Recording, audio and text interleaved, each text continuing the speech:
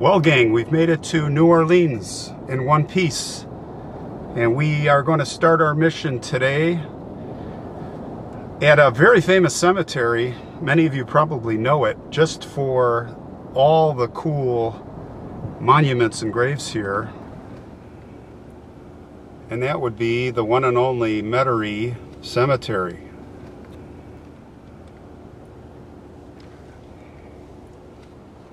And we are in. Well, we finally made it here. It's February 28th, midday, and I'll tell you what, as a first stop, this is an amazing place. I gotta tell you, this cemetery blows anything away, even in Chicago. The Rose Hills and well, Graceland would probably be pretty close, but this cemetery is massive also. I'm overwhelmed. We're gonna just start walking. I mean, just right here, you could spend, I am not going to be able to hit, I'm not even going to be able to scratch the surface of hitting the cemetery today and try to keep this around a half hour, probably be 45 minutes, but come on along, let's check it out. The first thing that caught my eye was this big monument, of course.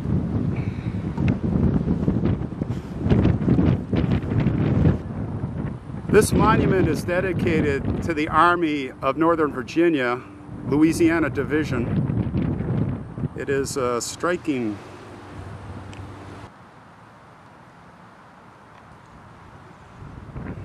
quite a dramatic statue. That's talent, those sculptors.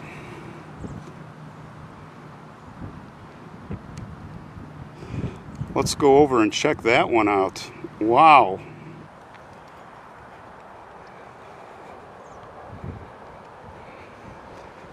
Just amazing.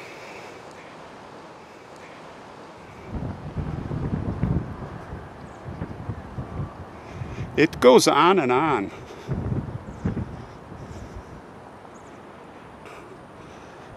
Goes back pretty far. Look at the beautiful stained glass here. Holy cow.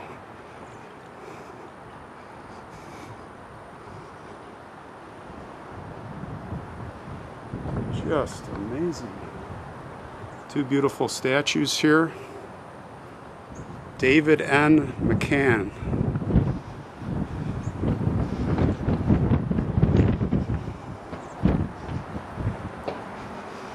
There are 6 crypts, and it appears that only one of them has an inscription up here at the top.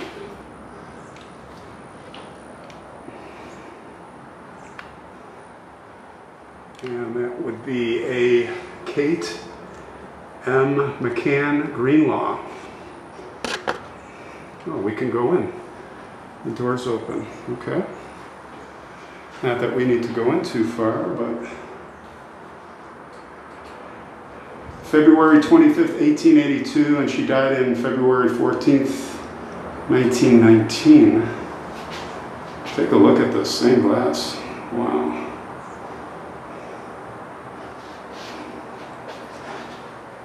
Interesting floor pattern. Some flowers. It says, "I will both lay me down in peace and sleep."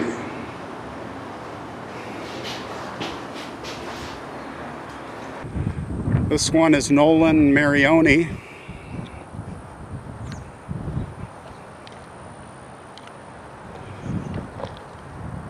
Quite grand. Another beautiful stained glass worth taking a look at. This one is closed. We don't need to go in there.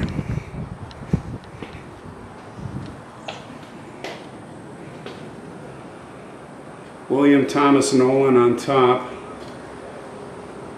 A Dr. Federico Girolamo Ulysses Marinani. So, there's a lot of people in here. I'll let you read it. Anna Laplace. Can't read the dates if there is a date. Oh, look at that. Stained glass, wonderful.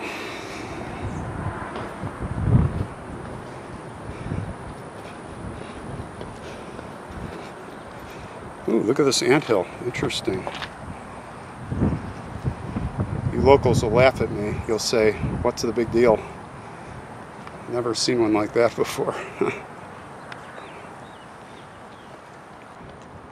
There are a couple of very interesting ones here. Christina Metairie, 1830 to 1898, and some others. Boy, look at this one.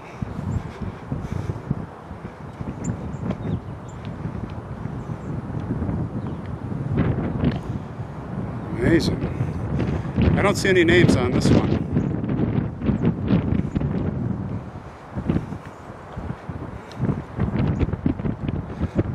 Well, this is definitely a famous one. The Brunswick. I know a little about this one. Look at that. The Sphinx, the lady. Well, I'll step back a little to get a good view of this. This was modeled after a tomb in Milano, Italy.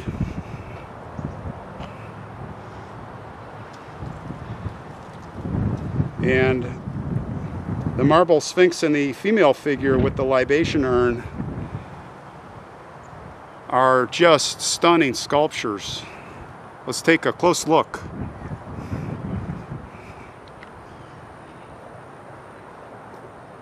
They're massive. They're kind of intimidating, especially the Sphinx. It's probably 1.5 human scale, if I were to guess. Maybe 2 times. No, 2 times. No. Well, it's bigger. I'll show you my hand, give you a feel. It's much bigger than human scale. And therein makes it look spooky. Here is the woman. Look how well this marble has endured.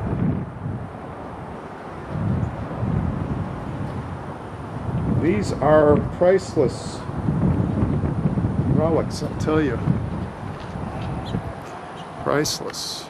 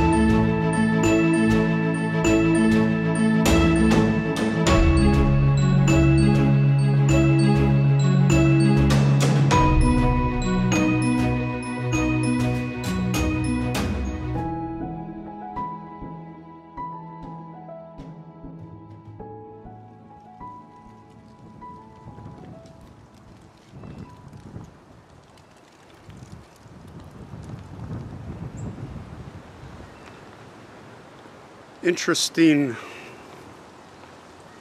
monument that I had been looking for a little while, finally found. It is a rather unique design in that of a ruined castle, probably reminding us of ruined lives, death. I'm just guessing. Look at that. That is amazing. This is the Egan family tomb. The ruined castle. It looks like it's of Gothic design, certainly. I understand it's modeled after the ruins of a chapel on a family estate in Ireland. Very, very nice.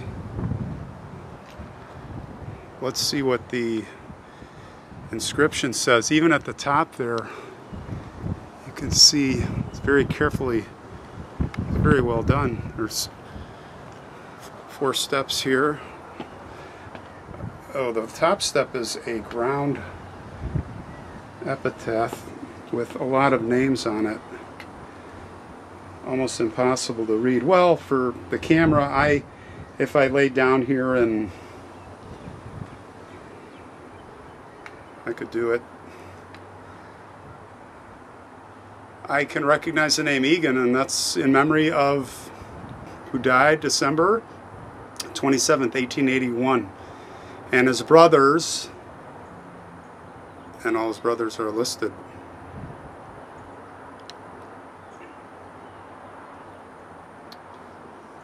Amazing. Let's keep looking.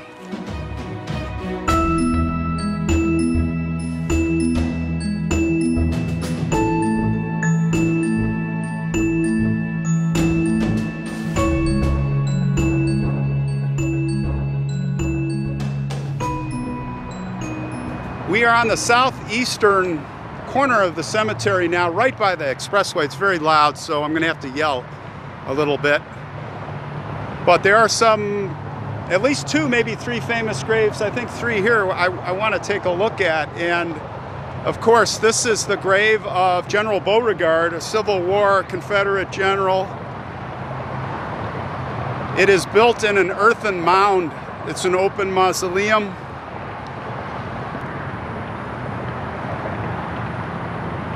An amazing statue of a Civil War horseman.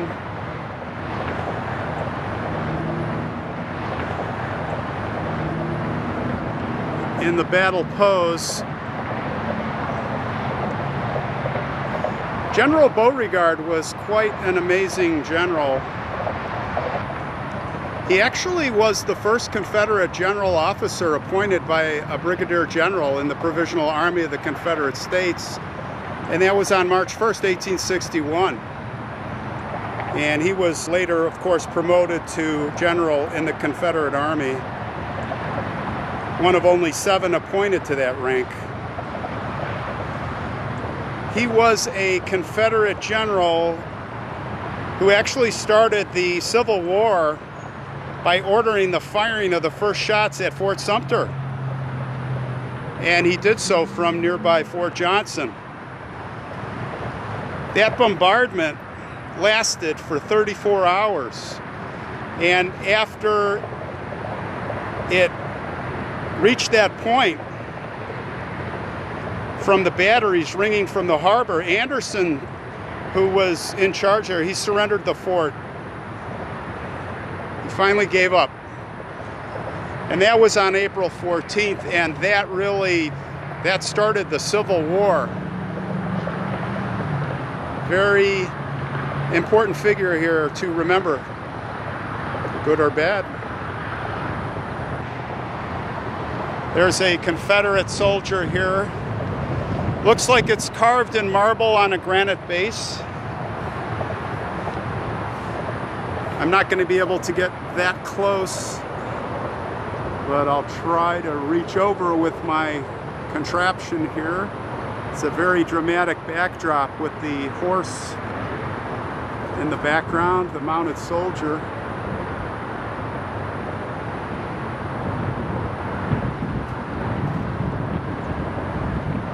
Beautiful piece of art. It says here that this is the Army of Tennessee. There's the brickwork here indicates that, and this is his tomb.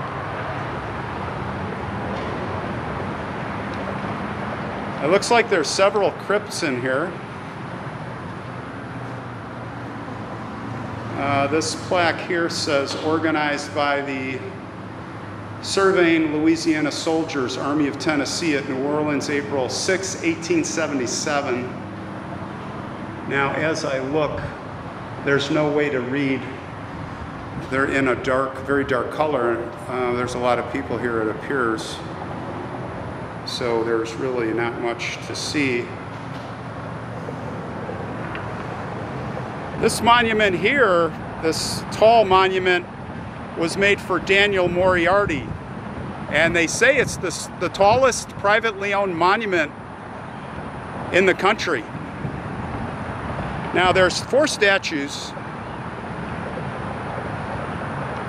and they say that the three of the statues stand for the 3 virtues, which is faith, hope, and charity. And the 4th statue supposedly stands for memory. And that one is the one that's carrying the symbolic wreath, which would be this one on the left here.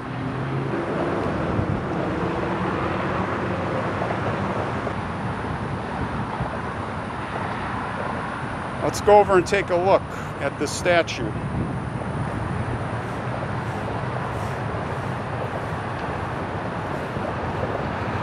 There is a inscription on there that I see for Daniel. Well, it just says when he died.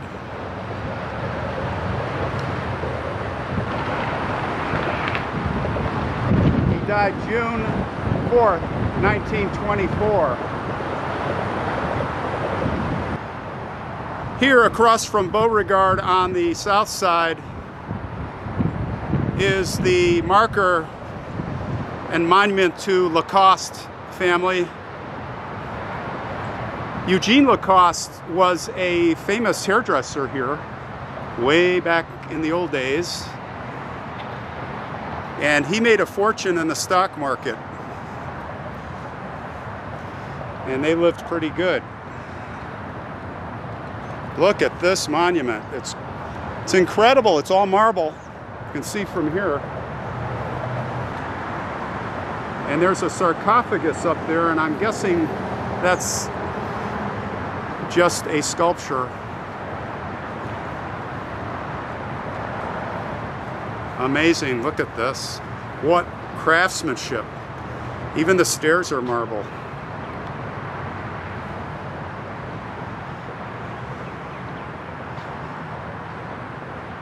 He was born in France, and he died here in New Orleans, March 28th, 1915. Jean was born in France also in August of 1833, and she died here a year after or so in 1916.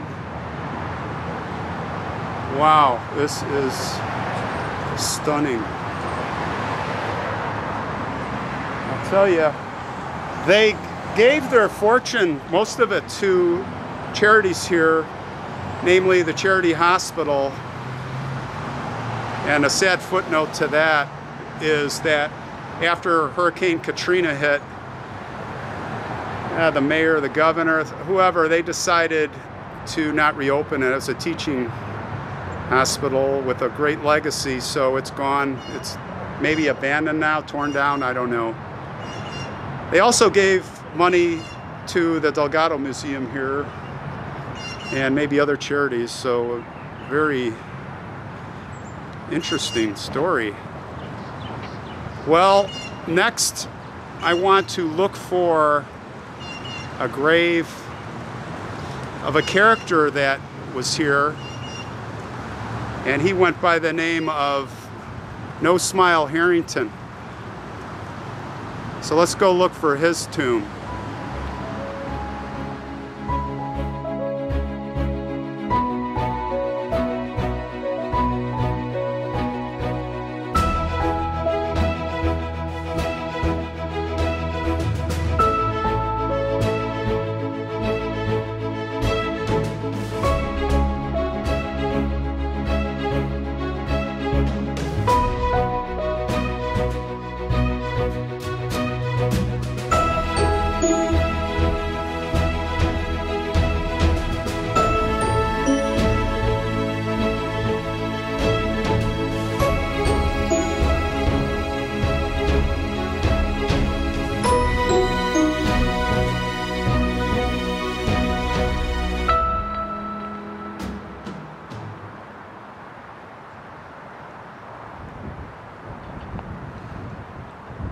Here ahead is the crypt of Beauregard's daughter. This is architecturally reminiscent of Islamic architecture. Quite interesting. Laura Beauregard Clarendon is here. Somebody left some flowers.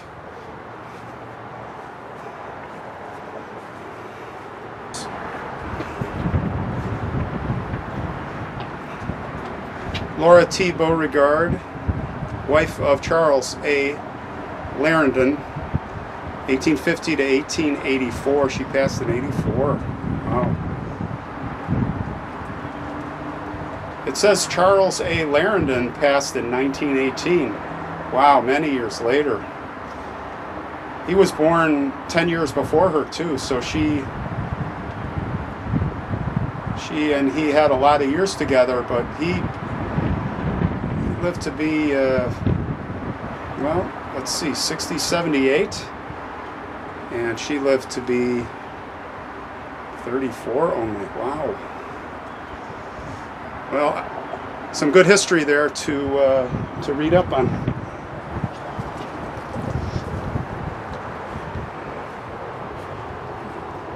Well, I'm still looking for No Smile. We're gonna find him.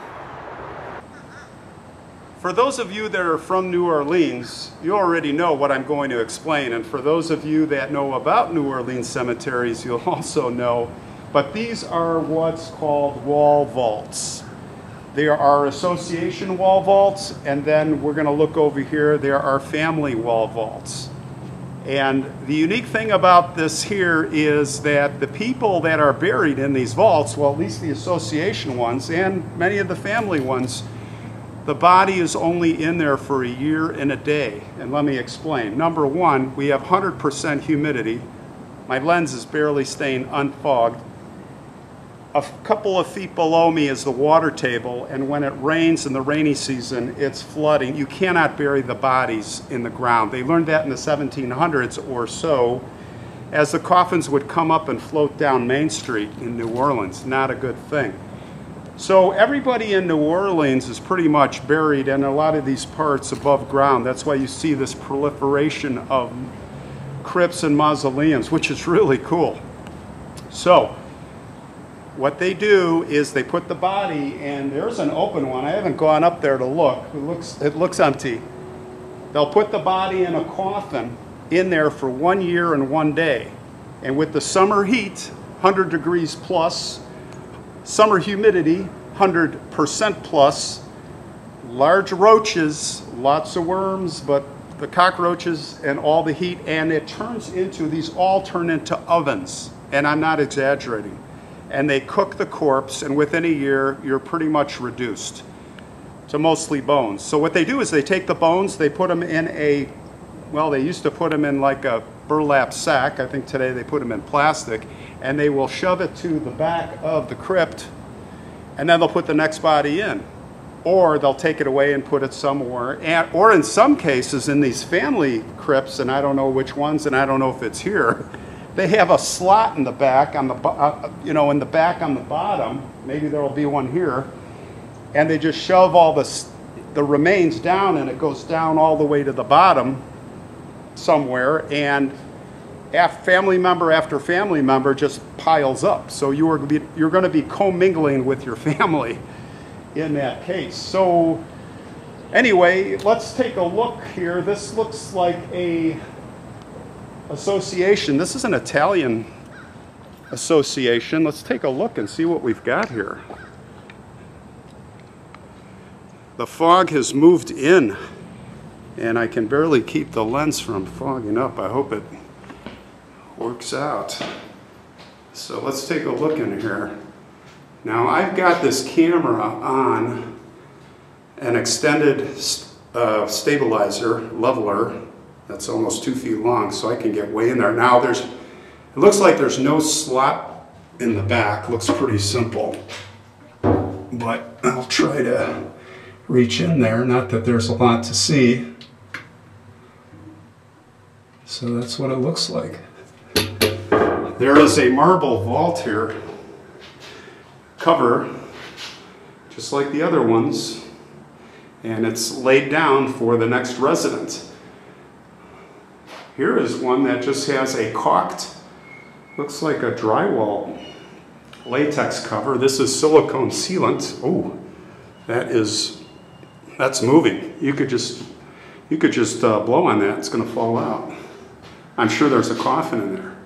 I look to my left and I see inscriptions for the association. Now, what's interesting is the first one is Vincenzo Campanella, 1874 to 1927.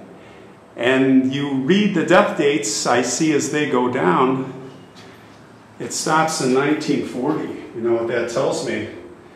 That tells me they started getting a lot of residents here, and they just stopped keeping count because at some point they probably took Vincenzo and Antonio and Natalia out,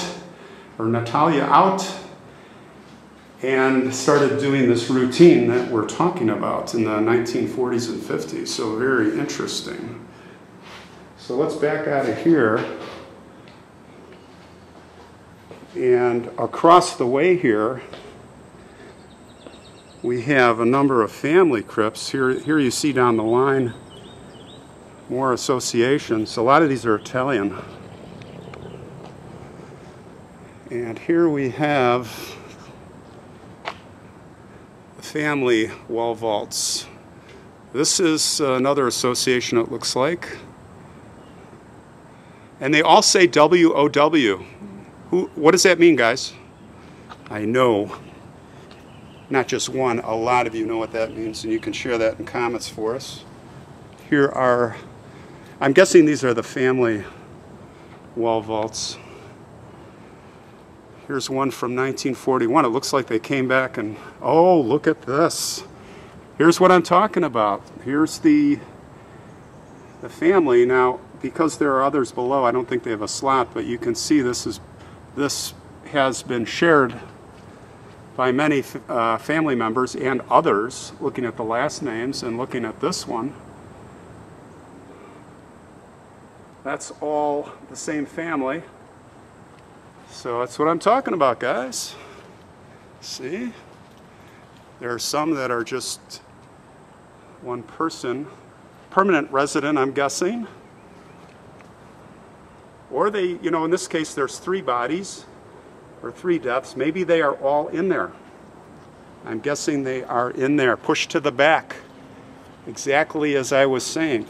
Of course. Well, all of these with the multiple names, where else are they going to put them? I don't know.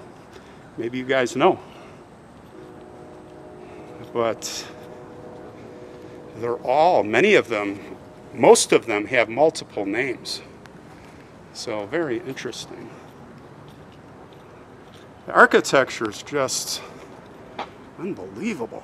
Look at that. That is just that statue up there.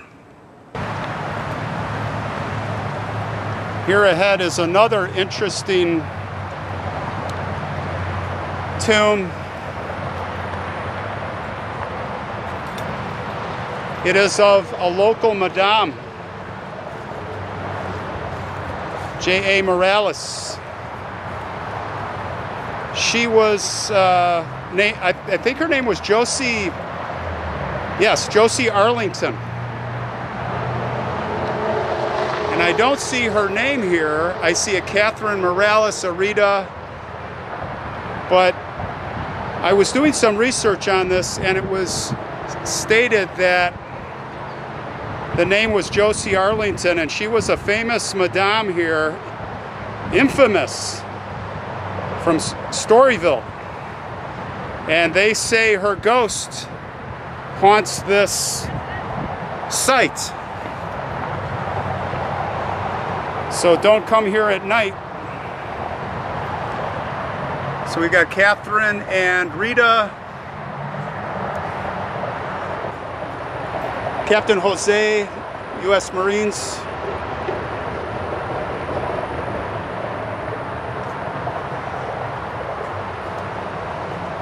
And this has some money here. Look at this statue. Is this haunting or what? She is holding her hand mysteriously in front of the door. Almost like, don't come out. Please don't come out. That's what it, I don't know, that's what it says to me. Very interesting. Here's a inscription from the sculptor, 1911, I think it says.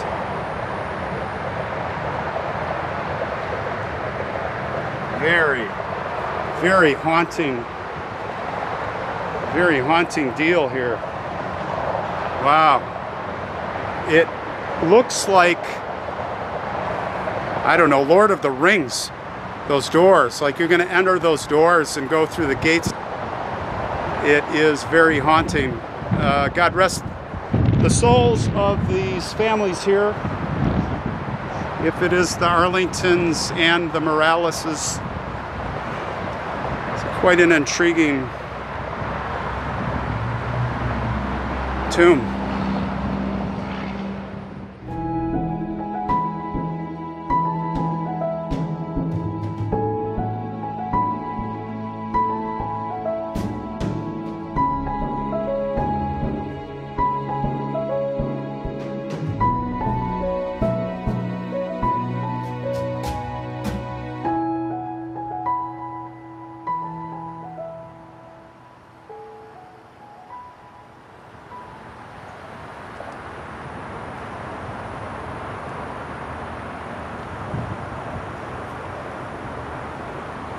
Interesting statue.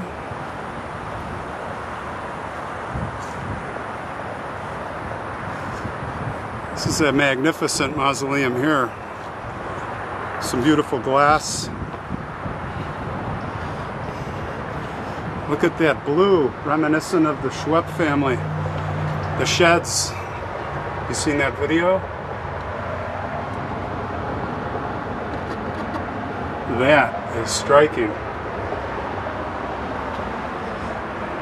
You could spend, like I said, you could spend days here and not even scratch the surface.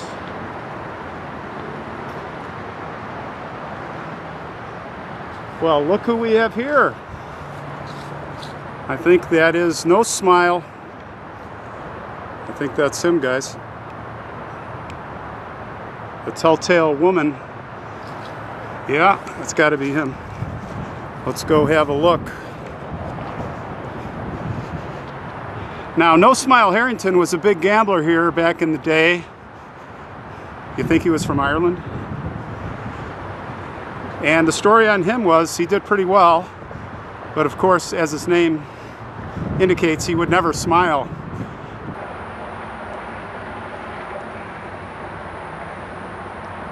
So here's a little background on J. Harrington.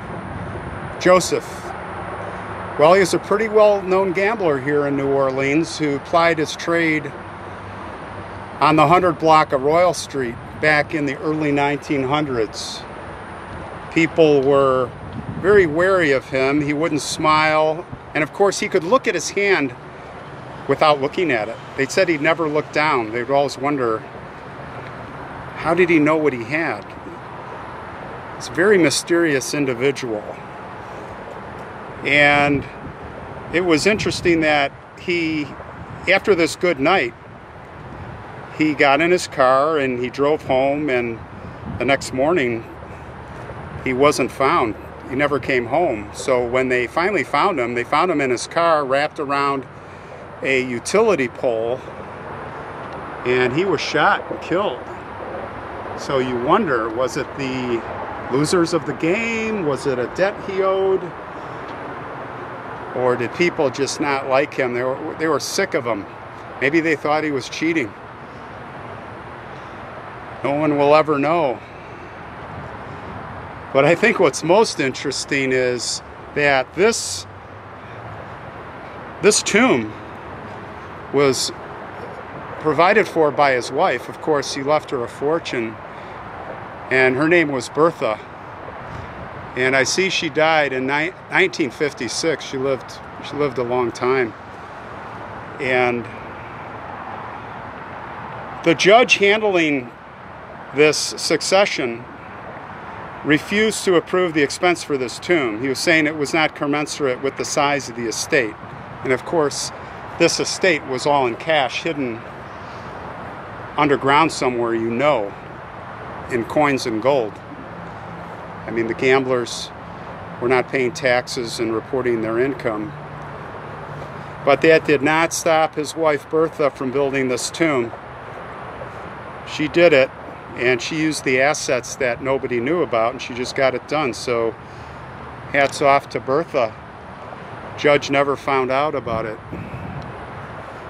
Well, rest in peace, Bertha and Joseph. And that's going to wrap it up from Metairie. Sorry guys, I could spend here all day. Like I said, I just probably scratched the surface, the tip of the iceberg. Maybe we'll come back before I leave, or someday, definitely. But this is an amazing place. All right, I'm pumping them out day by day, probably putting out 2 or 3 a week for you. So let's carry on with the trip. This is fun.